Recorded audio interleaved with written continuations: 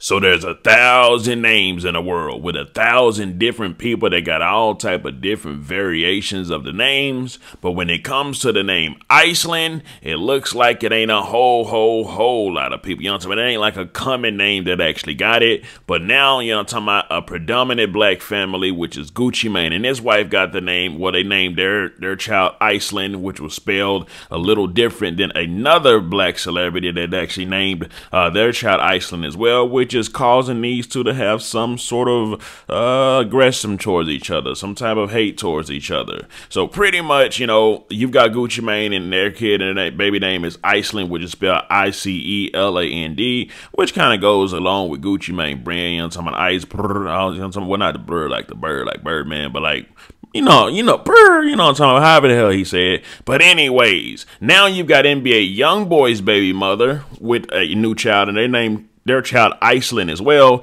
but it's actually spelled Iclynn. So it's not Lynn, it's Lynn, which is probably still pronounced the same. Well, this is causing ruckus between the two families, and I'll explain why right after the intro. Welcome back to Key Talk Media. This your host, Key Talk. Check it out, man. All right. I'm going to give a shout out to Notification Gang, Key Talk Gang for rocking with me every single video. If you listen to my voice right now, go ahead and hit the notification bell so you get a notification every single time I drop a video. Anyways. All right, so you got the detail that Jania pretty much had a baby with some guy, and that baby name is Iceland. And of course, you know, Gucci Mane's wife Keisha got a baby, and they named their baby the same name, just spelled a little differently, right? So they're arguing with each other. Well, not arguing, they're kind of throwing shots at each other. I'll get into the shots they're throwing. But first of all, let's see, why are they into it about the baby names, right?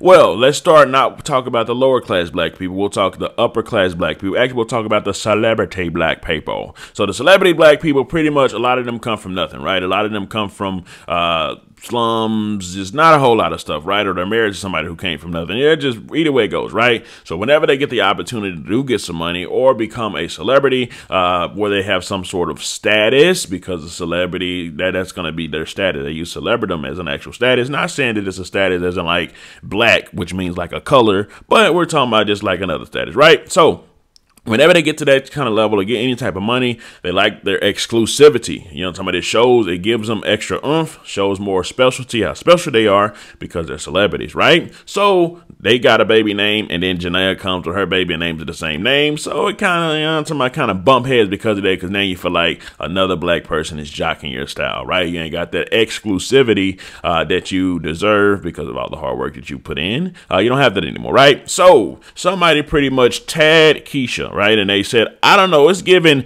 Stillin and then Keisha, you know, baby name. Pretty much saying that name, that new name of NBA Youngboy's baby mama, it's just giving a little bit of they Stillin it, right? And she reposted it. So she reposted on Instagram and put the big laughing emoji.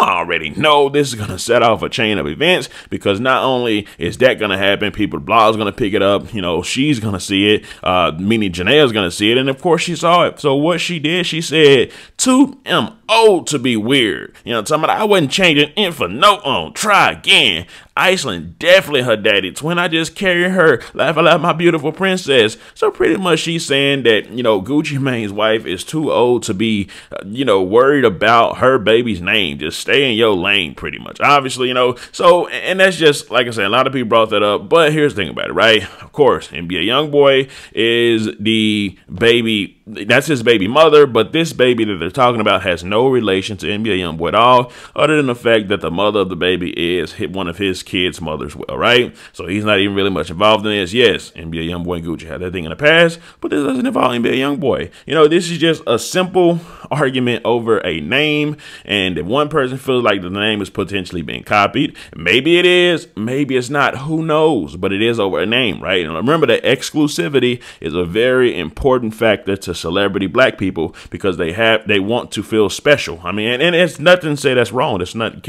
can't blame that. I mean, that's just something that's a mentality that you have, especially when you come from nothing, like I told you, right?